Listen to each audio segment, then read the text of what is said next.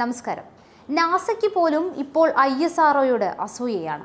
എല്ലാം ആസൂത്രണം ചെയ്ത പോലെ സംഭവിച്ചാൽ ചന്ദ്രന്റെ ഉപരിതലത്തിൽ സുരക്ഷിതമായി ലാൻഡിംഗ് നടത്തുന്ന നാലാമത്തെ രാജ്യമായി ഇന്ത്യ മാറും. ഇതുവരെ സോവിയറ്റ് യൂണിയനും US-നും ചൈനയ്ക്കും മാത്രമേ ഇത് ചെയ്യാൻ കഴിഞ്ഞുള്ളൂ. എന്നാൽ ഇപ്പോൾ അമേരിക്കയുടെ നാസ പോലും ISROയുടെ മിടുക്ക് കണ്ട് ശിരസ് നമിക്കുകയാണ്. ശാസ്ത്രരംഗത്ത് ലോകരാജ്യങ്ങളെ പോലും പിന്നിലാക്കിയാണ് ഇന്ത്യ കുതിപ്പ് നടത്തുന്നത്. ചന്ദ്രയാൻ 2 ISROയ്ക്ക് വീണ്ടും ഒരു പൊൻതൂവൽ കൂടി കിട്ടുകയാണ്.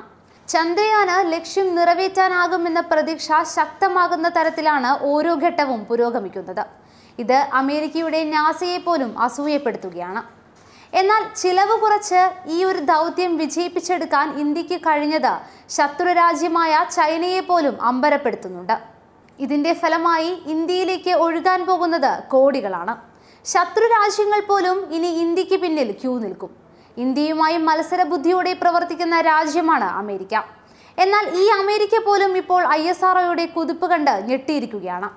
978 കോടി രൂപയ്ക്ക് ഇന്ത്യ ചന്ദ്രയാൻ 2 സാധ്യമാക്കിയെന്നത് രാജ്യത്തിന്റെയും ശാസ്ത്രജ്ഞരുടെയും മികവിന്റെ ഉദാഹരണമായി ഉയർത്തിക്കാട്ടുകയാണ്. ഇത് ചൈനയെ പോലും അത്ഭുതപ്പെടുത്തുന്നു. കുറഞ്ഞ ചെലവിൽ ഇന്ത്യ ഈ ദൗത്യം വിജയകരമാക്കുന്നത് ലോകശക്തികളെ പോലും അത്ഭുതപ്പെടുത്തിക്കൊണ്ട് തന്നെ.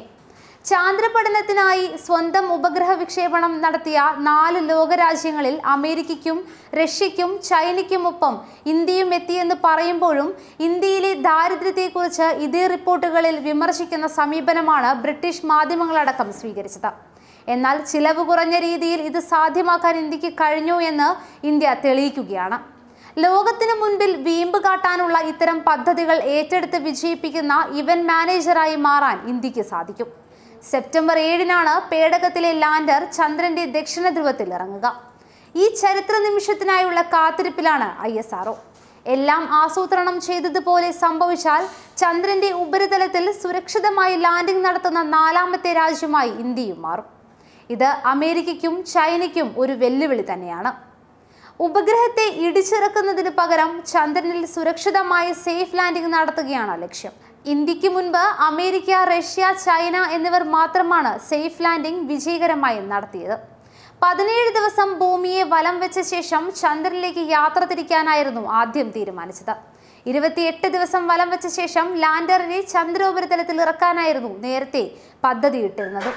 എന്നാൽ പുതിയ സമയക്രമം അനുസരിച്ച് ഇത് 13 ദിവസമായി കുറച്ചിട്ടുമുണ്ട്. ചന്ദ്രയാൻ 2 ഓഗസ്റ്റ് 20-ന് ചന്ദ്രനടുത്തെത്തുമെന്ന് ISRO അറിയിച്ചു കഴിഞ്ഞു. ചന്ദ്രയാൻ ലക്ഷ്യത്തിലേക്ക് എത്താൻ കുതിപ്പ് തുടങ്ങിക്കഴിഞ്ഞു എന്നർത്ഥം. ഇതിന്റെ ഭാഗമായി ചന്ദ്രയാൻ 2-ന്റെ 2ാമത്തെ ഭൂഭ്രമണ പഥമുയർത്തലും പൂർണ്ണ വിജയകരമാണ്. ഇന്ത്യയുടെ യശസ് വാനോളം ഉയർത്തിയാണ് 2008 ഒക്ടോബറിൽ ചന്ദ്രയാൻ 1 ദൗത്യം ചന്ദ്രനെ ലക്ഷ്യമാക്കി പറന്നത്. 11 വർഷത്തിന് ശേഷം ഏകദേശം 978 കോടി രൂപ ചിലവിലാണ് ചന്ദ്രയാന്റെ 2ാം പതിപ്പ് യാത്രയായത്. 1ാം ദൗത്യത്തിൽ നിന്ന് വ്യത്യസ്തമായി രാജ്യത്തിന്റെ ആദ്യ റോവറും ഈ ദൗത്യത്തിനൊപ്പം യാത്ര തിരിച്ചു. ചന്ദ്രയാൻ 2 വിജയമായാൽ ഈ നൂറ്റാണ്ടിൽ ചന്ദ്രനിൽ പര്യവേഷണത്തിന് റോബോട്ടിക് റോവറിനെ അയച്ച 2ാമത്തെ രാജ്യമായി ഇന്ത്യ മാറും. ബഹിരാകാശ മേഖലയിൽ ഇന്ത്യ നിർണായക ലോകശക്തിയായി മാറാൻ ഇത് വഴിയൊരുക്കുകയും ചെയ്യും. ഏറ്റവും ചർച്ച ചെയ്യപ്പെടേണ്ടത് ഇതിന്റെ ചിലവിനെ കുറിച്ച് തന്നെയാണ്. ചിലവ് ചുരുക്കി ഉപഗ്രഹങ്ങൾ നിർമ്മിക്കുന്ന ചൈനയെ പോലും പിന്നിലാക്കിയാണ് ചന്ദ്രയാൻ 2 നിർമ്മിക്കപ്പെട്ടിരിക്കുന്നത്. ലോകത്തെ ഏറ്റവും വലിയ പണം വാരിയ ചിത്രം എന്ന റെക്കോർഡ് ഇപ്പോൾ സ്വന്തമാക്കിയത് അവഞ്ചേഴ്സ് ആണ്. എൻഡ് ഗെയിം നിർമ്മിച്ച് 2443 കോടി രൂപ മുടക്കിയാണ്.